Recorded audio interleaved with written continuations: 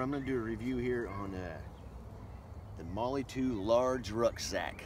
I was going to do one a while back, just haven't done it yet, but also wanted to kind of use it and everything before I could, you know, determine some things on it and everything. I will say up front, straight up, it is a fantastic pack. This is excellent. Large, it can carry a lot of stuff. Let's just get right into it. First of all, got a big belt frame, back pad, like that. It's adjustable for your size a little bit. Big nice belt on it, big nice clips to undo it, put it back on. This thing has got Molle webbing everywhere for many things, to tie it down to, you know, it's got a quick release on it right here where you can quick release it off you on both sides. Strap it down, tie it, you know, cinch it down on your back. Got a nice outer frame to it. Heavy duty plastic. I think it's the same kind of plastic they use in a lot of firearms like Glock pistols and Smith & Wessons and things like that, you know, so it's a heavy duty plastic. And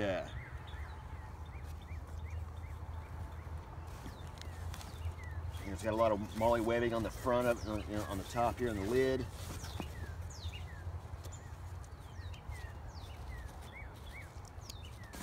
Up there, it's got a Velcro pouch right here. Keep I've got everything almost empty out of it right now, but I got my schmog in there, and I got a little Bible I'll keep with me, and it's just a little extra pocket, like a map pocket basically.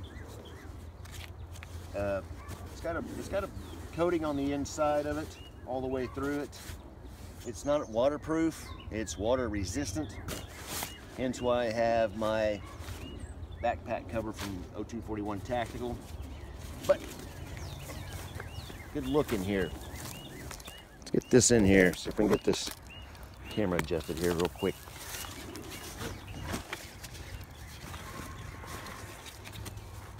That is a large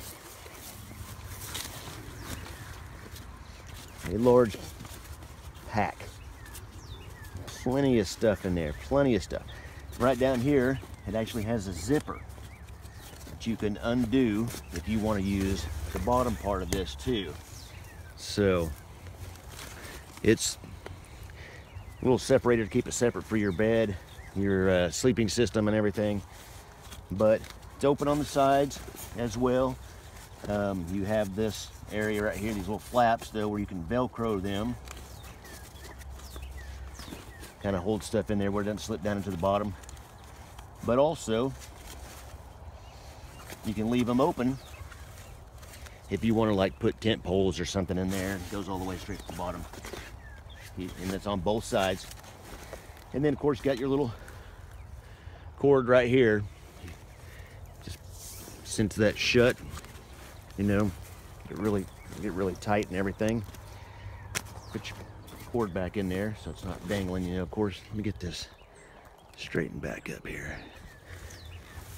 All right, so got that.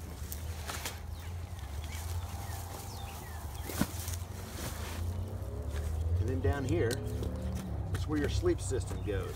It's got good heavy duty military zippers.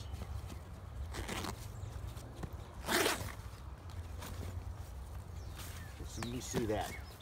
That's a good amount of space in there to stick your military sleep system.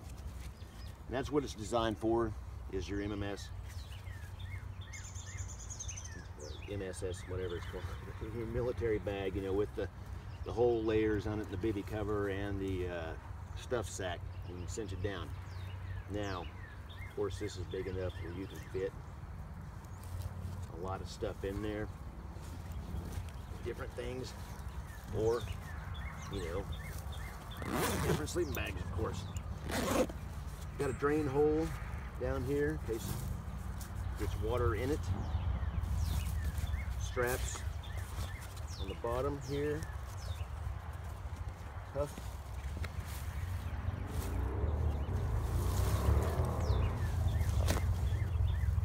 also right here,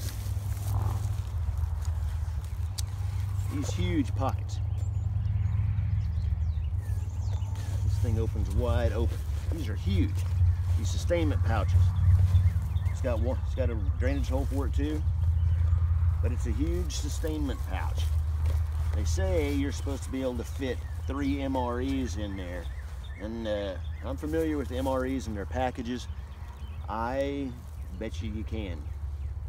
I know that when I carry this thing so far, I've only taken it out once with me, but what I found out is that what I do is I have right now how I have it set up. I have 2 tarps that are, I think, 7x9s, and you've seen them in my other videos, and I put them in a stuff sack. I can stick them on there, and there's still a little bit of room on top if I wanted to, you know, have something else on top if I needed to. And these things, they cinch down, tighten up.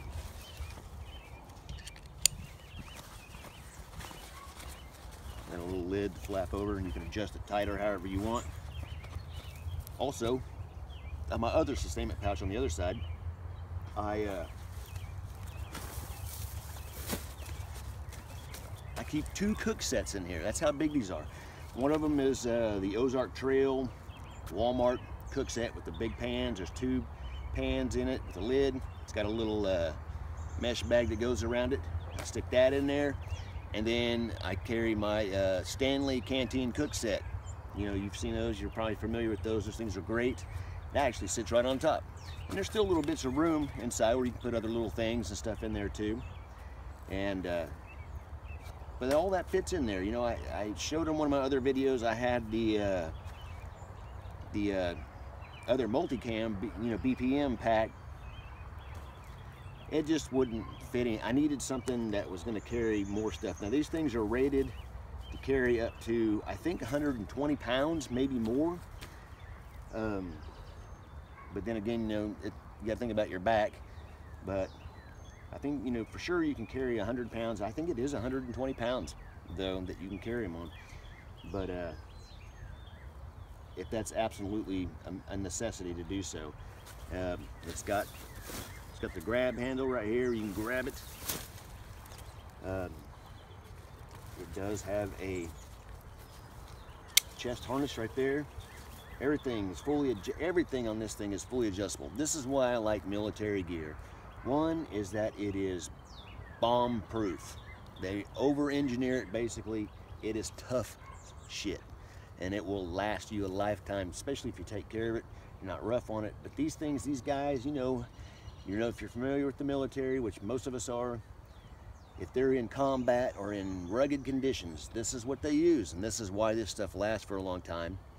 And a lot of times you can find it a lot cheaper and in great condition. I bought this one new, but you can still find them used in excellent shape, and a lot cheaper than you can go out there and buy name brand North Face and all these other brands that are out there, which that stuff's good too. It's whatever whatever you want to use is up to you. But man, I'm telling you, military surplus stuff and military items, they're just awesome. It's awesome stuff. Now, the only bad thing about this thing, I told you before in the other video, I absolutely hate the UCP camouflage. Absolutely hate it. But that's why I also got the backpack cover and multicam from a 0241 Tactical. And this thing fits over it with a little bit room to spare. I'm not going to put it on right now. But it's just a better camouflage. They have all types of camouflage. Pincott Green Zone, ATAX, FG, AU. They have woodland, just all kinds of different camouflages and things like that. And it's excellent. So, but I just wanted to do a quick review on this because I haven't done it yet. I know there's several reviews of them on YouTube, but I love this pack. I love this pack. Only gripe I have about it is the color. You know, I've owned 2 other military packs. I owned a medium Alice rucksack and a large Alice rucksack, and those were okay. They were okay. You know, a lot of people like them, and I can understand why. They're great packs. But I think this one is a better pack to me than that, because this is what came after that one. But the Alice packs served the military for many years in many conflicts and did good and are still great packs. I think this one's a little more comfortable, in my opinion, but and I think it's actually bigger, even the large rucksack. I think this is actually a bigger pack than the large Alice pack.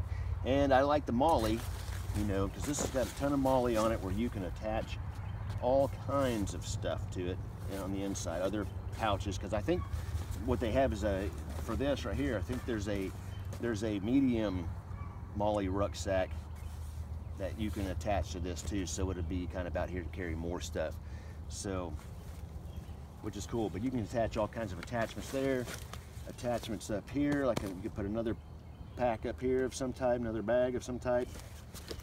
But you know, the old Alice packs had the Alice clips, which are the little metal clips and stuff. Well, you know the Molle webbing and stuff makes it a little bit lighter, a little bit more easier to deal with, things like that. But I just want to do a quick review on it, and man, these things are excellent. And that's why I got the backpack cover. One is because of the camouflage color, but that I don't like. But the pack itself is outstanding.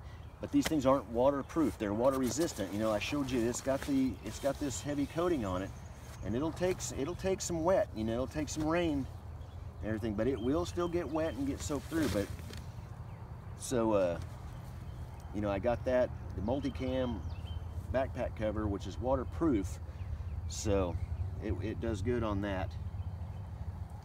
But and that's why I got that. Plus it's in the multicam color, because you know, to buy a multicam pack, even a used one nowadays, because multicam is pretty the hot camouflage, one of them, and the most current that our military uses is quite expensive. So it's a quite expensive pack, you know, to buy a brand new multicam one. I will eventually get one. It will become more available as more of it's out there, but you know, as soon as it's available, I will get one. But I would still use that backpack cover because, like I said, this thing is not waterproof. It's water resistant, but not waterproof. So I'd even still use that on a multicam backpack cover, but on a multicam rucksack anyway. So anyway, I just want to do a quick review of it.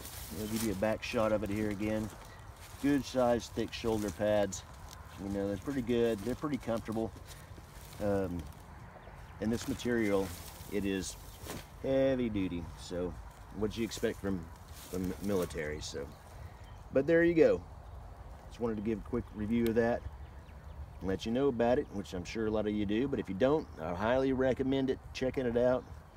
And it's a good pack. It won't do you wrong. Keep it heavy.